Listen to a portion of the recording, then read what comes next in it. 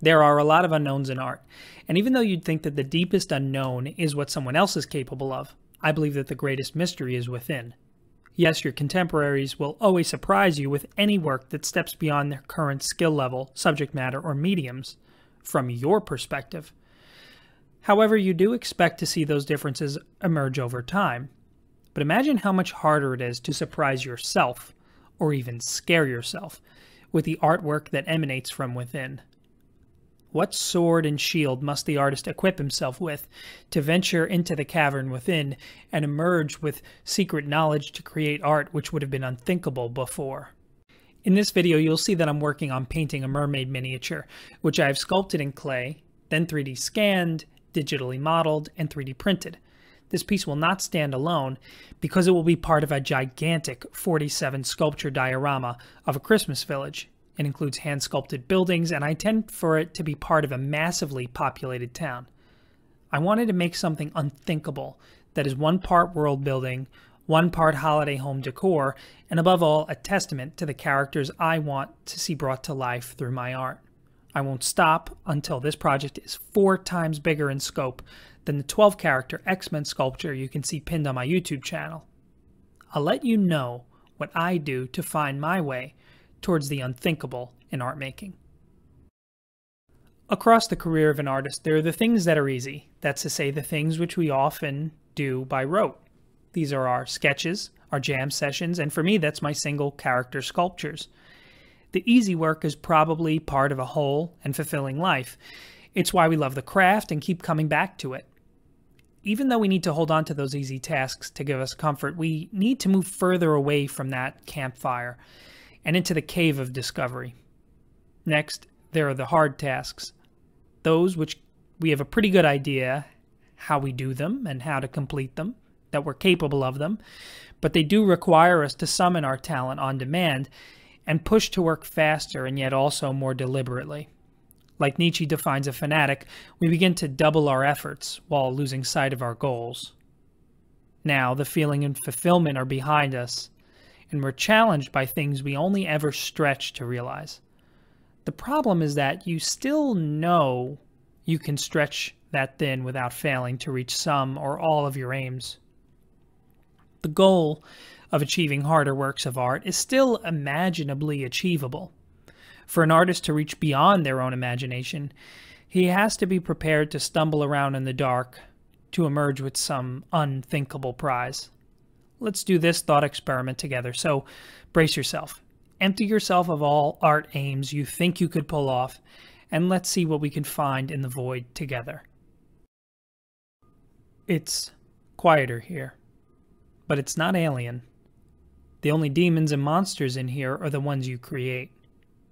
All your hopes and dreams are in here too, even though you can't see them. But you can feel them.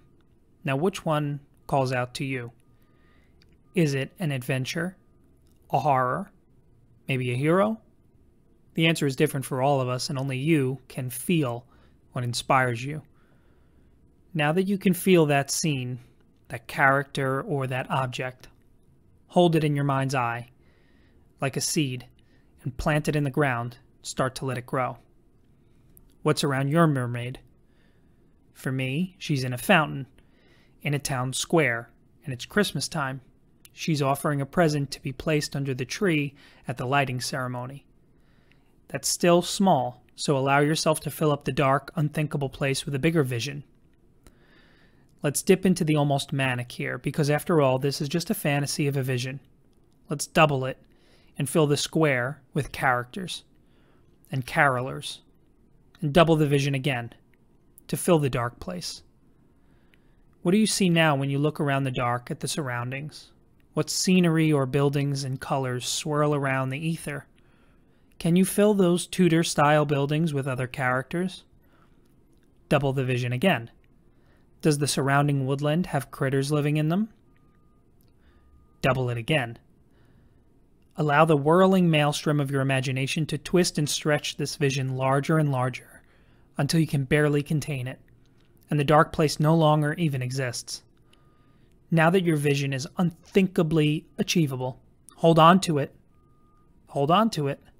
And while enjoying the fact that it exists and is really real in your mind, do whatever you need to do to remember every detail. Remember everything from the voices of the characters to the character of the streets.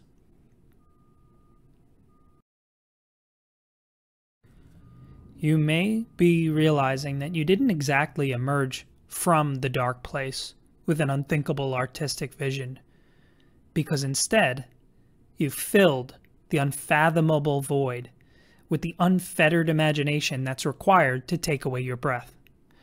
You were temporarily unconstrained by how large your canvas is in your mind, or your knowledge of color theory, or how many characters you usually sculpt in a month. What you found instead is the stuff dreams are made of, your artistic dream. Other people may criticize, deride, or judge your vision, but they cannot take it away from you. The only ones that would do that are those trapped by the low expectations of small-mindedness.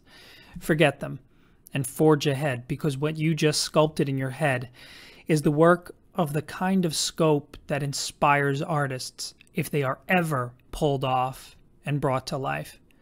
Scenes like the one in Harry Potter, Star Wars, and The Nightmare Before Christmas all share the grandest of artistic intents and are unthinkably achievable.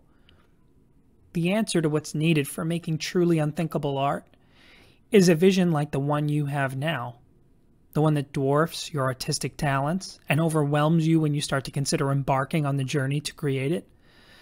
Don't bother trying to explain it to anyone, because an aim so vivid in particular can't be expressed adequately. Oh, I've tried and failed. The only way to beam that vision into the minds of the people you want to see it is to create the unthinkable art. I found inspiration for projects through this unthinkable technique only 3 times. I'm sure by looking at my work you could guess which pieces came from this kind of visualization. When it comes to the execution of an overwhelming project like that, there are always more than a few aspects I fail at, but there are always even more parts that I do pull off. As a sculptor, pieces like that include multiple angles, scenery, colors, forms, characters, themes, gesture, and body language, just to name a few. As one single artist, it's unthinkable to create that vision, the thing of many things. But to make that thing, we must. To take even 90% or 95% of that vision from your mind and express it outwardly in the clay or on the page is to breathe life into a complete artwork. It's an art practice worth laboring over, and the kind I'll never give up on. So until next time, I hope you start finding what's needed to make the unthinkable art.